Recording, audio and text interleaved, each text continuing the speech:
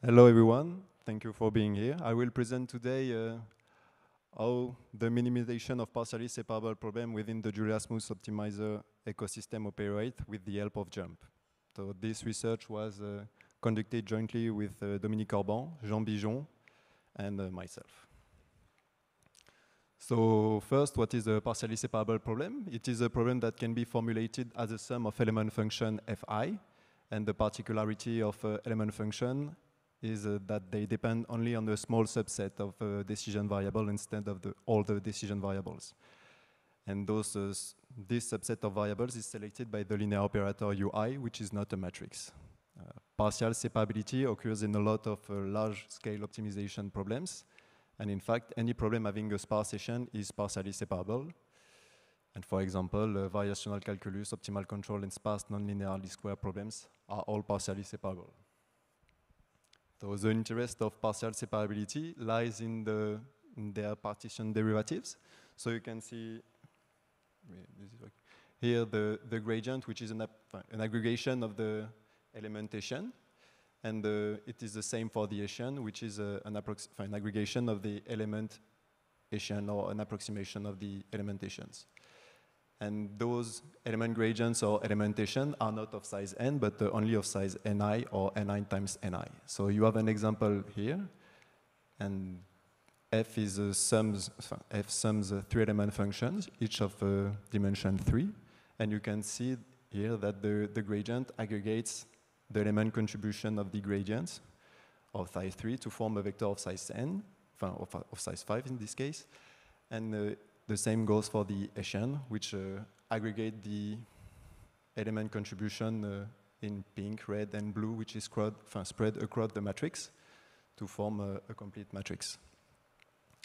Having the knowledge of UI result in the partition matrix B maintaining the sparsity structure of the Hessian of F, and which is particularly interesting is that the memory footprint of the partition matrix B is not in n plus 1 on 2, but on the same sum of the ni plus 1 on 2, which is a lot smaller than n plus 1 on 2, in the case where the element dimension is a lot smaller than the total problem. So first, to exploit the partial separability, the first step is to retrieve the structure, and that's the work of expression tree forge, which provide an expression tree format as well with several tree walks to propagate properties, and in fact it can retrieve the element function or the linear operator ui.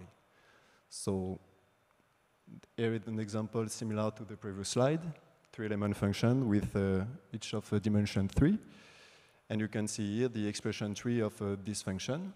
And so to retrieve first the element function, the first step is to remove the additive operator at the root of the expression tree here. So this is highlighted by the dotted edges. And then when you have your element functions, expression tree, you have to detect which variables are parameterizing this expression tree. So you can start with you can make a recursive algorithm starting from the leaf and indexing the variable appearing in each leaf, which is either one value or an empty set for the constant nodes. And then by propagating and making the union of the indices up to the root, you can retrieve all the variables appearing in the sub-expression tree. And for the first expression element function expression tree, you have 1, 2, 3, which allow us to define the first linear operator U1. The same scheme can be applied to retrieve other values, such as the inferring some bounds or the convexity status for expression tree.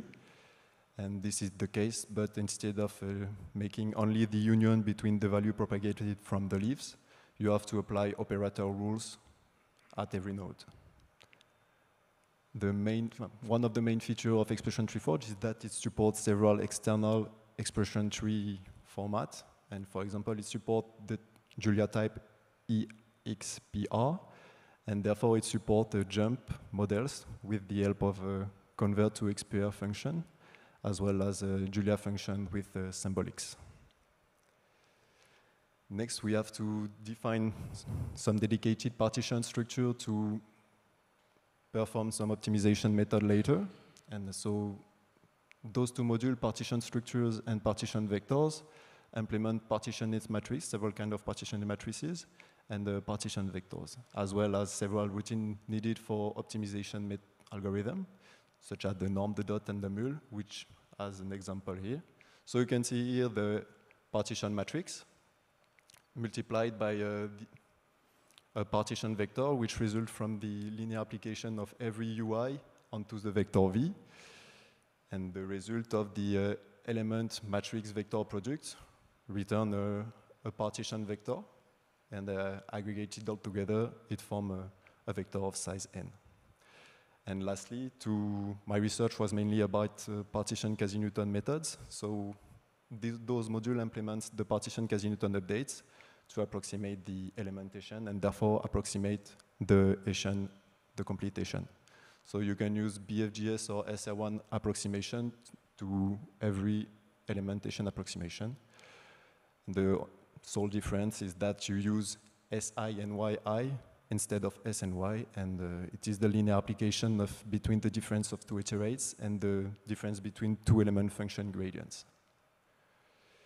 Lastly, partially separable NLP model combines the previous modules to detect the partial separability and allocate the partition data structure, and it also computes the partition derivatives.